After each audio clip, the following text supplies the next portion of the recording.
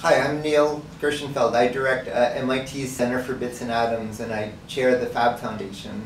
And I want to talk about the future of AI and how the digital world relates to the physical world. So as background, the Center for Bits and Atoms was created to look at the boundary between digital and physical.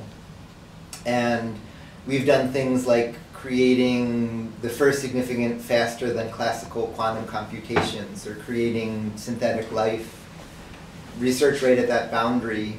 And as background, one of my students, Jason Taylor, built and runs all the computers at Facebook. One of my students, Rafi Krikorian, built the computers for Twitter and then led the reboot of computing for the Democratic National Committee. One of my students, Ben Recht, won the Test of Time Award from NIPS, the big annual AI meeting.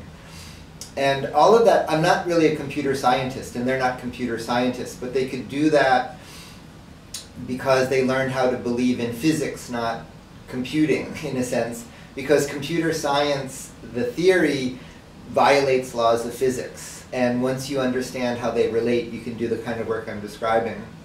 So with that background, it appears we're now in an AI revolution. That's what this meeting and a lot of attention is about. But it's important to be aware that we're really in about the 5th boom-bust cycle, that there have been these cycles of AI is going to solve all the problems, then AI is going to fail, then it's going to solve and fail. And we've been through about 5 of those. What that boom-bust misses is the scaling. And so year by year, processors have gotten faster, the memory you can process has increased, the data you can store has increased, the data you can collect over networks has increased.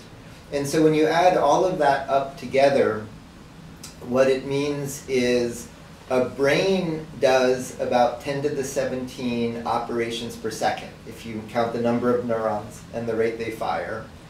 And a supercomputer now today does about 10 to the 17 operations per second. And so the computers have caught up to a brain in the number of operations they can perform. And we would be fundamentally derelict in our duty if at that point the computers weren't beginning to do things comparable to the brain. The real thing that happened wasn't a breakthrough. It was the steady scaling increases so computers are matching the complexity of our brain. That's what's really leading to the results in AI today. The steady scaling in processing speed, storage, networks. But AI has a mind-body problem because it doesn't have a body, essentially. And so what's missed in those numbers is the supercomputer doing 10 to the 17 operations a second is made out of about 10 to the 17 parts, if you count, so 10 followed by 17 zeros, if you count the transistors. A billion-dollar chip factory can make that many transistors in a month to produce all the parts you need. A person, you listening to this, is doing that every second. So you're full of manufacturing machines, molecular machines called ribosomes, and they're placing 10 to the 17 parts every second. And so as you're sitting there listening to this, every second you're making the complexity of a supercomputer. And that's done at the heart of that is through a process called morphogenesis, which is how genes give rise to physical form. Now that may sound a little remote from artificial intelligence, but 2 of the fathers of computing, one is Alan Turing, who gave us the modern models of computation. This is the last thing he studied. He studied how genes give rise to form. And John von Neumann, who gave us modern computer architecture, the last thing he studied was self-reproducing machines, how a machine can communicate a computation for its own construction. And so this is the literal mother of all AI problems. It's the evolution of AI itself. How did intelligence create intelligence? And that didn't come from the brain thinking. It came from molecular intelligence. And so the way morphogenesis works is in one of the oldest parts of the genome, there's a program. And in the sense you think of as a computer program, but it's a computer program that gives rise to form. And so your genome doesn't store things like you have 5 fingers. It stores a program that produces 5 fingers. And that may sound like a detail, but it's profound. One reason is a billion bases in your genome can specify a trillion cells.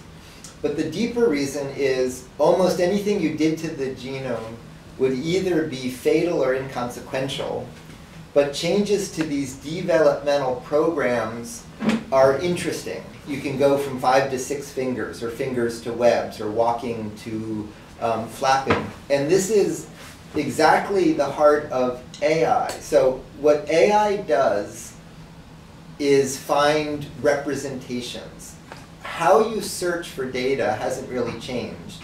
What these AI algorithms do is represent where it's an interesting place to search. And so in the same sense, evolution searches over programs that create life by finding a beautiful representation for this evolutionary search.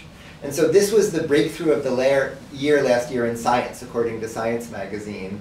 And it really is artificial intelligence, but it's natural intelligence. It's embodied in your molecules, and it's what creates life. It's what creates our intelligence. So now, the connection to this meeting and the heart of what I want to talk about is to look now ahead at the scaling.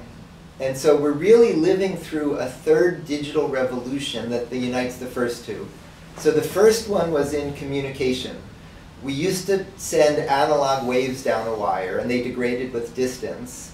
Claude Shannon showed if you communicate digitally, if the error is below a threshold, the noise reduces exponentially. And what that means is unreliable devices can communicate reliably. And that observation gave us the internet. John von Neumann built on that to show you can have an unreliable computing device, but it can do a reliable computation, again, by detecting and correcting errors. So the first two digital revolutions were digital communication and computation, which at heart means reliable operation with unreliable devices. That was kind of enshrined in what came to be called Moore's Law. Gordon Moore, one of the founders of Intel, in 1965 plotted 5 data points for the transistors on a chip. And he showed if you take the logarithm, they line up on a straight line. And a straight line on a logarithm plot means something is doubling. So it's going from 1 to 2 to 4 to 8. And so he saw it looked like this was doubling. And he projected, what if that happens for 10 years? And in fact, his projection was wrong. It went for 50 years. And so that came to be known as Moore's Law. And the scaling of Moore's Law is what's led to the digital revolutions transforming the world. And it led to the scaling I described that led to computers matching the complexity of, reaching the complexity of a human brain, the largest computers. So the heart of what I want to talk about is the same thing is now happening for going from digital to physical. And this has come to be called Lass's Law, after Sherry Lassiter, somebody I work with. And so we actually have more data than Gordon Moore had to see the same sort of exponential scaling, but now not in digital computing or communication, but in digital fabrication, crossing the boundary from digital to physical. And so to look at the history of that, MIT invented computerized manufacturing in 1952. But that led up to the state-of-the-art manufacturing today, the most advanced things like 3D printing, but those are all analog. The computer is digital, but there's no information in materials. Life, 4 billion years ago, evolved what I described of this process of genes giving rise to form. That's truly digital in the sense of digital computing and communication. And so you can program that directly. My lab was part of a collaboration creating fully synthetic living organisms. But we're learning how to do that in inorganic systems, in engineered materials. And so to trace what that history looks like, around the same time MIT had made that first computerized manufacturing machine, it made a computer called the Whirlwind, a few blocks from where we are sitting right now. The Whirlwind filled a building. It was 2 floors of a building, and it was the first significant real-time computer, a computer that could respond not to a batch of operations, but in real time. And you could trace really all modern computer operating systems grew out of that project. It was very important historically. And there was just one of those. It fills a building, it's the size of a planet. In the same sense, the first computerized manufacturing, there was one of those, $1 million initiative. The Whirlwind got transistorized at MIT. It was commercialized as the PDP that was a mini computer. And mini computers historically went from filling a building to filling a room. So it would fill about a room of this size. It would cost maybe $100,000, weigh a few tons. And so that was much too big for an individual, but it was smaller than a whole organization. And on mini computers, that's when the internet, email, video games, word processing, all the things you do with modern computing happened when computers reached the level of a work group. The analog for that, for this digital fabrication revolution, is something called Fab Labs. And in a moment, I'll tell you much more about that.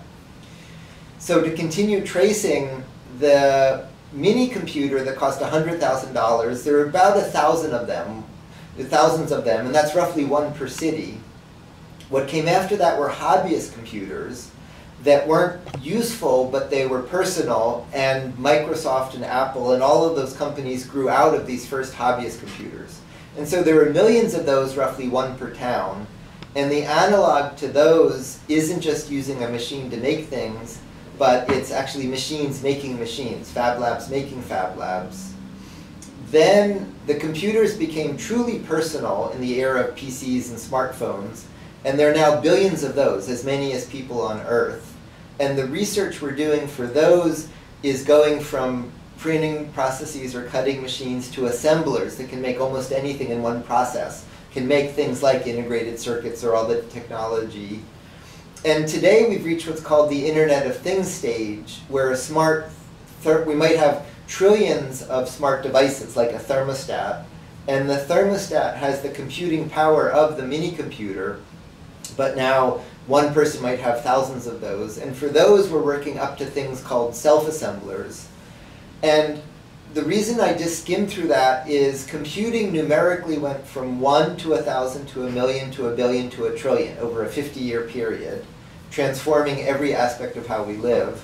In the same way, I just described how going from digital to physical is going through that same scaling. Each of those stages of 1,000, million, billion, trillion exists today in some form in the laboratory, but it's going to take between now and 50 years in the future for them to emerge. But the implication is not 50 years in the future. So in the same way that the internet and all of that was created in mini computers, as an outreach project initially for the National Science Foundation, we began setting up these Fab Labs, and they fall in between the millions of dollars of tools I run in a lab at MIT and the self-replicating systems far in the future. So the Fab Lab today costs about $100,000. It fills a room like this. It weighs about 2 tons, and it contains 10 different machines that together read computerized data and do manufacturing. It includes printers and lasers and precision milling and cutting and things like embedding and programming electronics. And once you have those tools, you can make technology that grows food. You can make consumer electronics. You can make furniture. You can make houses, boats, bicycles, clothing. Just about everything you buy as a commercial product today, you can make when you have access to these digital fabrication tools.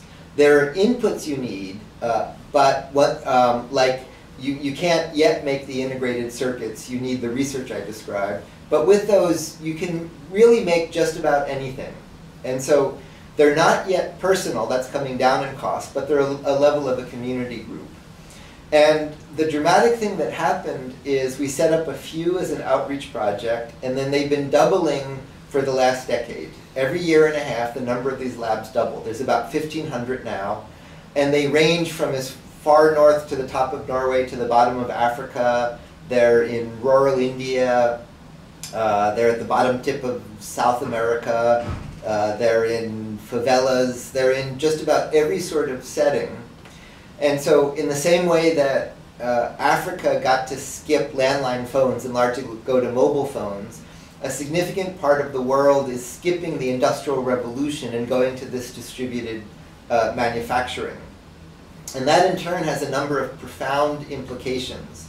One is for education. So behind me is MIT's campus, which was added up a few years ago to businesses spun off from here are the world's 10th economy. It falls between the economic output of India and of Russia from these just few square blocks. It's not because the people here are unusually smart, it's that this is a productive place for them to flourish. And what we're finding is these fab labs all over the world are attracting exactly that profile of bright, inventive outliers, exactly the ones we see here, but now in rural African villages or in Arctic towns. And so we started a program called the Fab Academy, where instead of traveling a distance to a central campus like this, or instead of looking online at a screen, students have peers in work groups with mentors and machines locally, and we connect them with video and content sharing to make an educational network, a distributed educational network that's really growing to tap the brain power of the planet. And so that was one unexpected thing. And then another unexpected thing is the implication for economies and for cities and countries. So Barcelona, for example, has a great design sense, but over 50% youth unemployment. A whole generation can't leave home and work.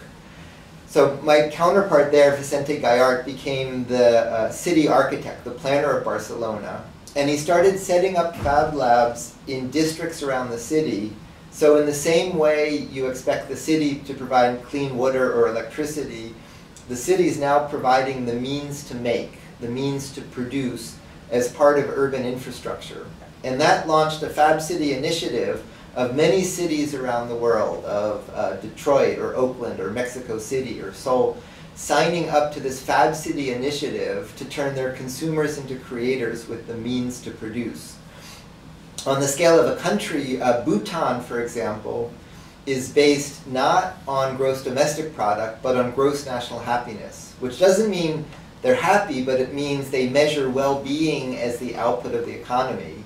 So it's a profound initiative on the scale of a country, but they were limited physically by buying crap trucked in from India and China. And so we're working closely with Bhutan to deploy these labs throughout the country to take gross national happiness and make it physical. And so among the most sensitive issues right now in the world are diverging income inequality, tariffs, economic races to the bottom, all that package of news. And if you think about this connection of once you can go from digital to physical, it's fundamentally an end run around it. So digital fabrication is not separate, it completes the first two revolutions. Digital computing is the means to think. Digital communication is the means to message. Digital fabrication lets bits become atoms and atoms become bits. And so if you go into a fab lab and you produce the sort of things you see me around in this office in the lab, it fundamentally changes a series of assumptions. At the heart of these battles of income inequality and tariffs and taxes and all of that is the assumption that you need a job, you need a business to have a job, to have work, to get money, to then be able to purchase something. If you can go into the lab and make something, it fundamentally changes the equality of all of those things and really, in a way, does an end run around it. Now, it's not utopia, But if you think about the democratization that's happened in computing and communication, it does the same thing. So you could make something for yourself, you could make it for your community, you could make it for your town. A wonderful group of Fab Labs in Detroit, run by Blair Evans, called Insight Focus, has an explicit model of a third of the time in the lab is for traditional economic activity for money. A third is for a post-salary economy that involves barter and exchange and community infrastructure. And a third, like Bhutan, is economic activity, but not for money, but for enrichment, transformation, for improving yourself and your community. Really revisiting these very basic assumptions about what is an economy, what is work, what is money, how do you meet people's needs. In a way, it's a very old idea to break global supply chains and consumption, but it rests on the ability to think globally, to be part of these global networks, but fabricate locally. So in the first two digital revolutions, it took us decades. You could take Gordon Moore's plot in 1965, but it took us decades to catch up to spam, fake news, viruses, differences in access to computing. We don't need to wait a few decades now. We have a moment right now where we can shape how this revolution is going to unfold. And there's very interesting data points for that. In the US Congress, in the House, Representatives Foster and Massey, and in the Senate, Senators Van Hollen and Murkowski are introducing a bill to do in the US what Barcelona did, which is universal access to digital fabrication, a new notion of a national laboratory made out of connected local labs. And so in a world where you do that, a lot of what a government does today you don't need. If you just make a product in the lab, the way it's done today, it comes in, say, in a ship to a port. You need a port. You need somebody to build the port. You need to figure out how you tariff the thing coming in. Then it needs to go down, say, to a train. Then it needs to go to a highway. Then it needs to get to a building. And then you need a cash register, and you need to account for the sale. If you just make it for yourself, you eliminate much of that global supply chain and much of the function of what a government does. On the other hand, if you have the ability to do it yourself, you need a whole bunch of new functions government doesn't do today about empowering and enabling this to make it efficient, effective, safe, and all of that. But in the world where this is so distributed, you can't do it by command and control. You can't legislate it. You have to opt in and add value to the networks. And so merging fabrication with communication and computation fundamentally challenges how an economy works. It fundamentally challenges what are the functions a government performs, but it gives a real hopeful opportunity to not keep fighting the same battles we've been fighting for many years, but step around them and empower anybody to make almost anything anywhere. So now to step back and conclude, I started by talking about foundations of computing and how it's led to what seems to be a breakthrough in AI. I then connected with the most profound part of AI for me is not how we think, but how we evolve the ability to think, the creation of thinking. So not just AI, but the AI that creates AI. That involves intelligence, but it's not simply software. It's a molecular intelligence that goes from digital to physical. We're now learning to build that technology ourselves. It's growing exponentially, and it's one of the most significant and disruptive things I know for the future of the planet. To do that, we've been initially frustrated by working with schools for education and nonprofits for aid and governments for governance and businesses for economy. And we kept tripping over that because if anybody can make anything anywhere, it breaks all of those boundaries. And so probably the hardest part of this whole story, but the most interesting part, is we've had to build a whole new set of organizations around anybody being able to make anything anywhere. How do you live, learn, work, and play? And so there's a really interesting group of organizational innovators helping lead that story.